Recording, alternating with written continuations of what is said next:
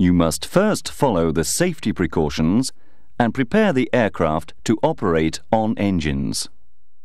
Fan cowl doors have already been opened to apply this procedure. Refer to the Aircraft Maintenance Manual procedure. Disconnect the electrical connector for the Directional Pilot Valve, DPV, from the stowage bracket on the fixed structure. Remove the dust cap from the opening for the electrical connector of the DPV. Install the dust cap on the stowage bracket on the fixed structure.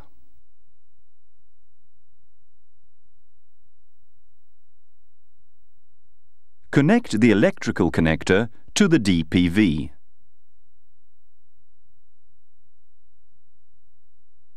Tighten the electrical connector by hand, plus 1/8 turn more with soft-jawed pliers.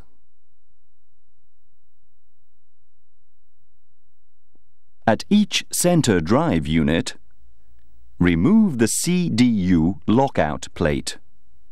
Invert it and reinstall it with the square drive away from the drive pad. Torque the bolts to the appropriate value. Remove the 2 bolts from each red warning plate that is attached to the translating cowl.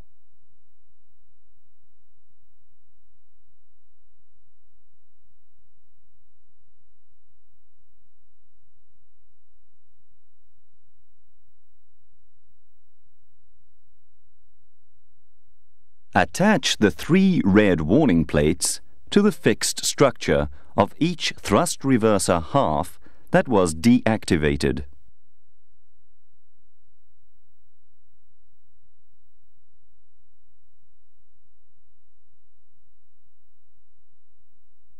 Complete the procedure according to the Aircraft Maintenance Manual.